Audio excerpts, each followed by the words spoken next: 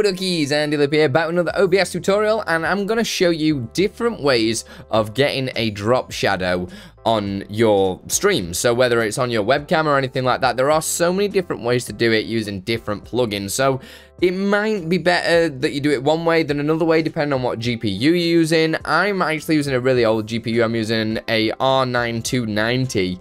And I can manage to do these effects, so I'm pretty sure you guys will be able to do it as well. But you do have to take a lot into consideration when you start messing about with the blurs as well to give it that really nice satisfying look where it looks like it's on your camera's on top, and the drop shadow makes it kind of look 3D-ish.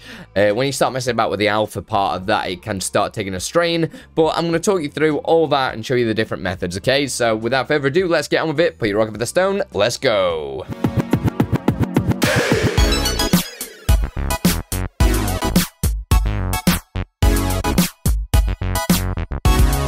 Right, so the first way I'm going to show you is using the OBS shader filter plugin. So we've covered this a lot on the channel, so if you're new here, you just download it from the OBS website. All the links are going to be in the description. Just go up and press download just here. It's going to probably take you, in fact, no, this one just installs straight off because there's only one version. It's only available for Windows. So once we've got that file, we can open it up, and you'll see we've got OBS-Studio in there. Let me just move it in the middle, does help. OBS-Studio, and then in here you've got data and OBS plugins. You're just going to copy both of them folders just there, and we're going to go to your C drive, and then either in program files or program files 86. Mine's program files, and then we're looking for OBS-Studio, all lowercase, just in there, and we're just going to press paste, and that will pour everything across. This is exactly how you'd update it as well. You just press replace and then done. Since I've already got mine installed, I'm just going to close that down. Once installed, we can open up OBS. So you can see I'm just using a color source to create a bit of a background so you'll be able to see the borders that we're going to add. Well, the drop shadow, sorry, and also the camera that you can see just here. I'm using a virtual camera, so that's how I've got it in two versions of OBS at the same time. Again, I've got a video on that. Just search the channel, and we're going to right click and press filters.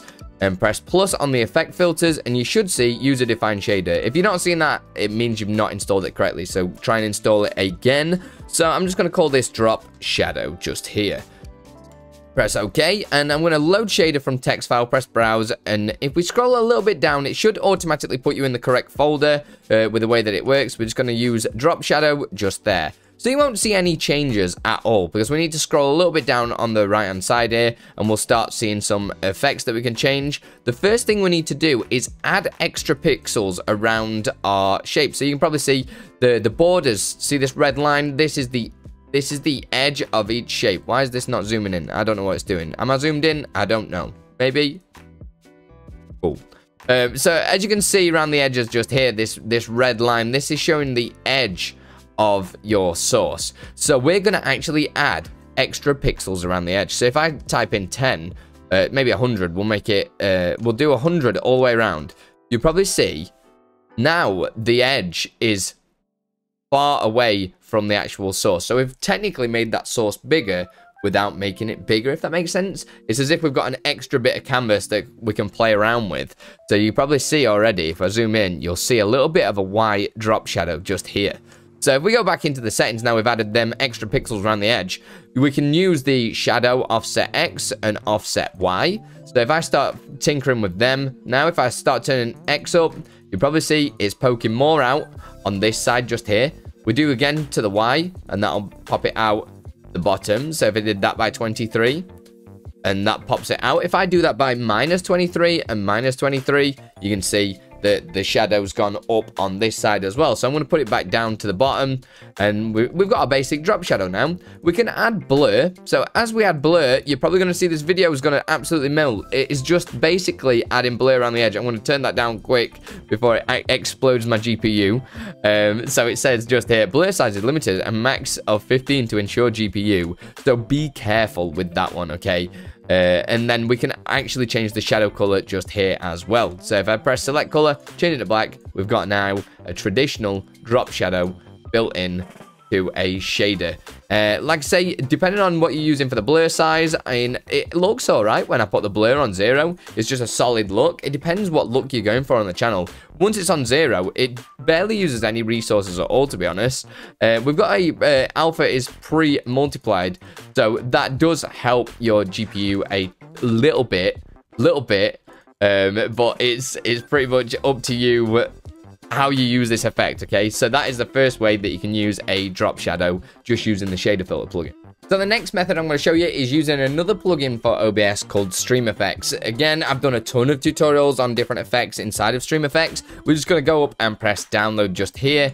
Once that is done, it's going to take us to a GitHub page. We can scroll down and you'll see all the different releases just here. So we want the Windows one, and we're just going to download the exe file. Just download that and run through the installation process. Just because I've got mine already installed, I don't need to do that right now, but you'll be able to, if you can't do it through the exe file, just follow the previous steps of how we just installed the shader filter and just use one of the zip or the 7-zip files as well.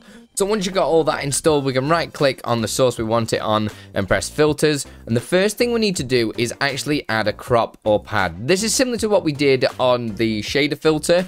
We need to add some extra pixels around the edge of our source. So I'm just going to call it crop pad and press OK.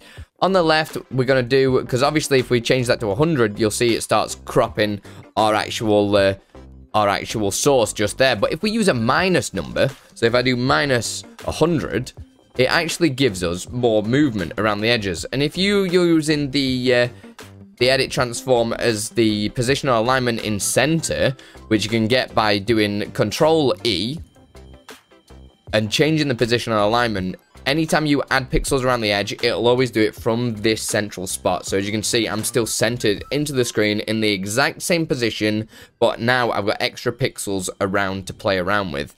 So jumping back into our filters, we can add another filter called SDF effects. Again, you should see it if you see the stream effects stuff all the way around. I'm going to load this up, and I am really sorry. This is going to ruin the video here just because my GPU, again, it's still old. I have got one on order, but it's taking time to come because obviously the world in which we live in right now. So hopefully I will get it sorted. So I'm going to do this as quick as possible. We can use out to shadow just here. So if I tick that on, you'll probably see straight away I'm going to start dropping frames. So I'm going to do this ASAP. You can see a little black line all the way around the kind of edge here. So if I change the outer offset, you can see I can move this shadow around. You can see in there. And do the same with the Y-axis. So we've got more flexibility, a lot easier with this plugin. We also have the alpha. So if I turn that down, we can show how kind of see-through we want the shadow to be. We've also got the minimum and maximum distance. So if I increase the distance, it just shows how much distance it'll start fading out. So if I turn this right down, you'll see there's more fade around the edge on the drop shadow. We turn that up, it just means that it can be a solid line there. So resetting them both to 0, it'll just be a solid line pretty much. Oops. There we go. You'll see it's solid around the edges rather than it fading. And we can also change the color like we did previously. So if you wanted a white kind of shadow in the background, again, messing around with the opacity as well, create some really cool effects. And that's pretty much all you need to do to get that one working through Stream Effects. Again, I just want to stress, be careful with what you do add, because if you add too much, if your GPU can't handle it, then you will cause a lot of drop frames like you probably saw in this video. All right, let's move on to the final method. As a little bonus tip, with both of those methods that you've just seen, they are completely configurable. By that, I mean we can add other filters onto the top of it. So if we go to filters and press the plus sign, and we want to add, say, a rounded corner, so we add another shader. I'll call this rounded corner, like so, which is my favorite shader. Press the load shader, go to browse, and we'll find the rounded corner. And you'll see when we start adding a corner radius, I'm going to do 50, like you see there. It actually changes the shadow as well, adding rounded corners just there like so. It is a little glitchy in this corner here. That is where we'd have to use something called a nested scene. So what we can do is add a new scene. So we're going to create a new scene. We'll call it scene 2, for instance. In fact, let's rename it and we'll call it rounded corners cam. because we want to keep it organized. We're going to press add a source, and we're going to just add the camera that we've been using. So add the video capture device, and you'll see it's too large. We resize it so it's small, and Control D to center it into the middle. And I'm going to go to filters, and I'm going to turn off the drop shadow. So I'm just going to turn that off and just keep the rounded corners on its own. So you'll see we've got all 4 corners rounded just here. Make sure you don't have anything else on the scene, otherwise this isn't going to work. Go back to here, and I can delete that camera off there now because we're using a nested scene. So go back to just chatting, and we can add the scene, rounded corners cam, and you'll see we're all rounded on all 4 corners. When we click on the right click on the scene, we can go to filters, and now we can add the drop shadow just to here. So if we go to user defined shader, press OK, and load from text file, or if you're using the stream effects, we can use the SDF effects, and we do drop shadow. You'll see we've got our drop shadow just here. I'm going to increase the X and Y to 32 each, and we'll also change the color to black, and you'll see now we have got a drop shadow with rounded corners, and we've not had to add the extra pixels around the edge, because if you look at the scene, this whole scene has got loads of extra pixels around the edge now.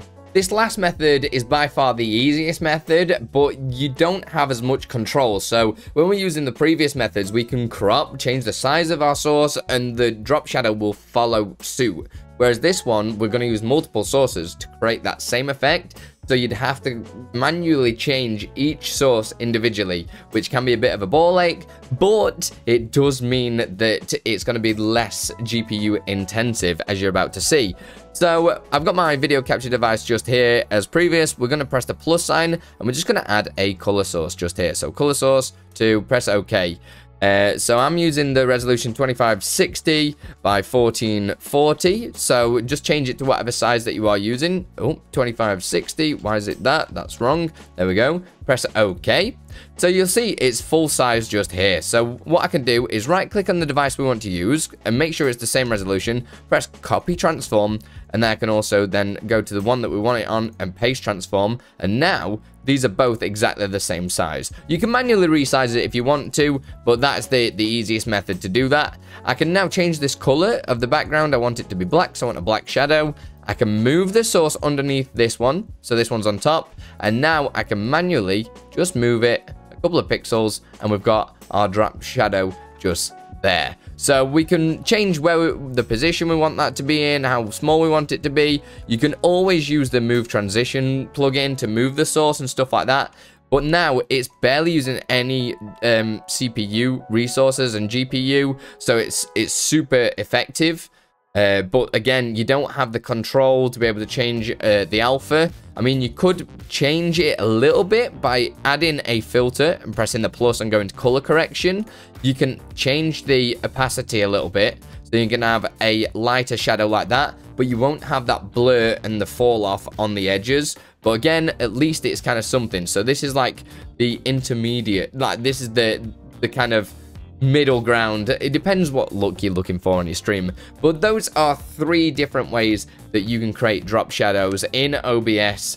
Obviously, a lot of you streamers are using multiple PC setups, so that's why I do prefer to show off the stream effects and the shader filters, because it gives you so much more control. Again, combining that with all the plugins that are out there, like move value, move transition, that kind of thing, you can create some really unique effects and movement and change different dynamics on your stream to make it look 3D, basically. So there's a lot of cool things that you can do with this. Definitely stop by some of my streams. I'll be able to show you this. If you've got any questions or anything like that, I'll definitely help you out. And yeah, that's the end of the video. So if you do want to support me, consider joining on Patreon, and also, or maybe even YouTube memberships. Make sure you subscribe, all that jazz. These videos take a long time for me to make. So put your rock on the stone, and I'll see you in the next one. Much love! I just want to say a huge thanks to all my patrons that help make this content full-time, make it free for you guys, and also a huge thanks to all my YouTube members. You guys are legends. Thank you so much for everything that you do for me and the community. Keep it up, guys.